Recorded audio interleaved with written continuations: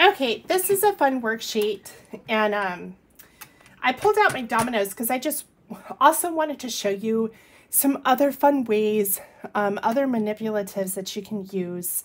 So manipulative is basically just a tool that you use to help with a skill. Specifically, a lot of manipulatives are used in math to help with math skills. Whatever that is, there's so many out there, but there's so much that we have at our house that we can use. But I just wanted to show fun ways to do things with math, with, different, items that you may have at home. And you're probably getting tired of what makes a 10. But man, if we could just know this skill and why it makes 10, then it's just going to become really easy when we do more difficult and challenging math problems. So with this Domino Fun, the directions say look at each number sentence. Okay, so again, another term for a number sentence is equation. So we can look at the equation, all right, and we have a missing number here.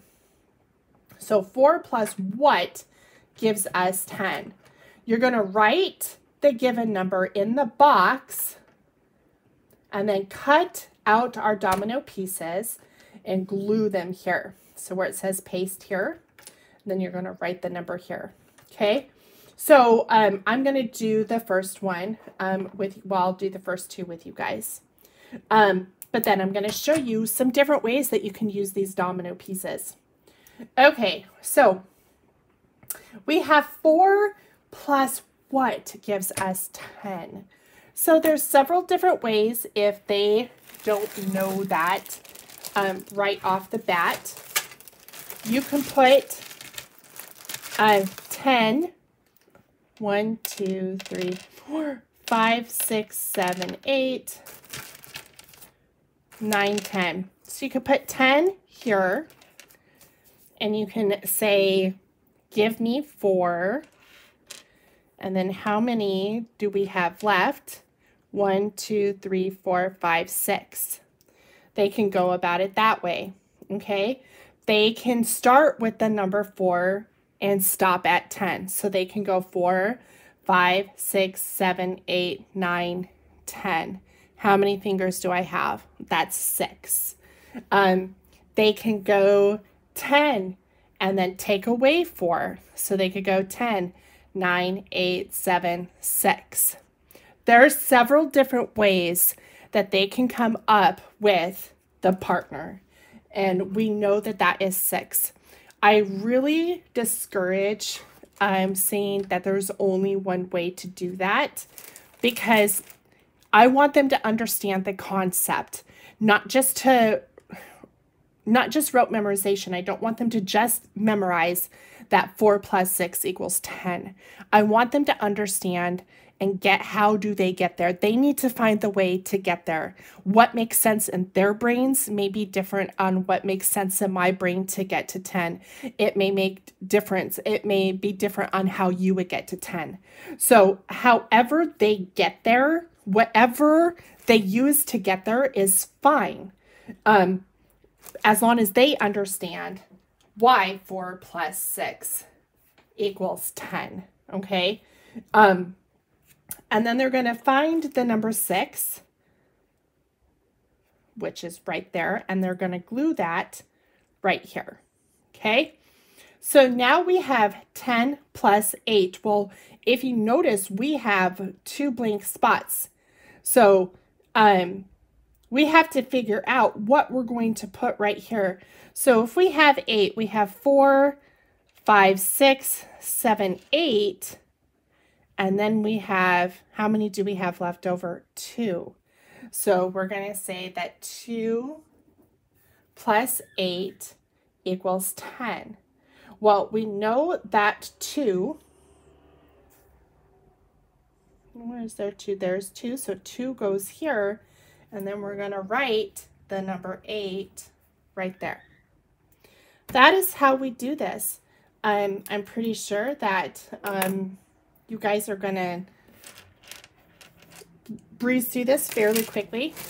Okay, so with dominoes, if you happen to have domino pieces, you can play the game of dominoes, which is a really good way to just, you know, do math. Have them add. So have them add, you know, 7 plus 6. And how many?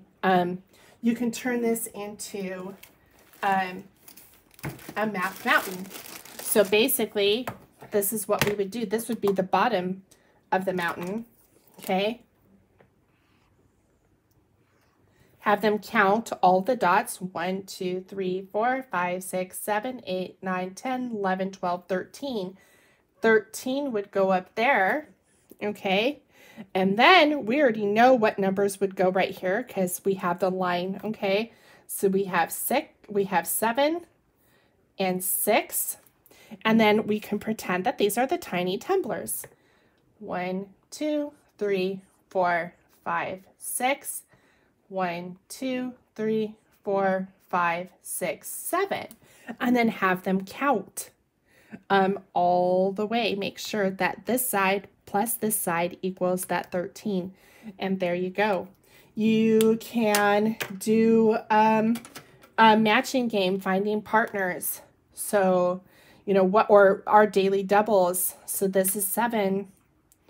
And then I have another daily double. So I'm going to put those two together. And what is 7 plus 7? Again, it's just like, you know, the game of dominoes, but it's finding specific numbers. Maybe you wanted to find specific like partners of 10.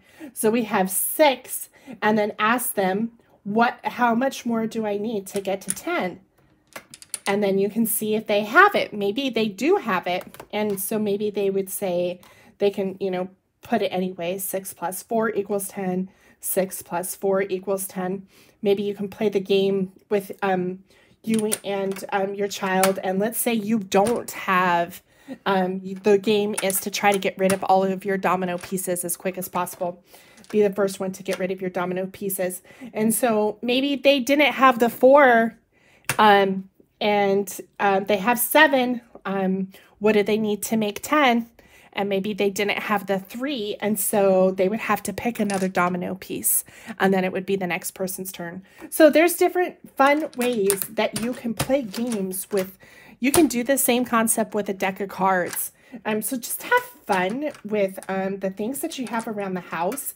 You don't have to just do worksheets, and play around with this.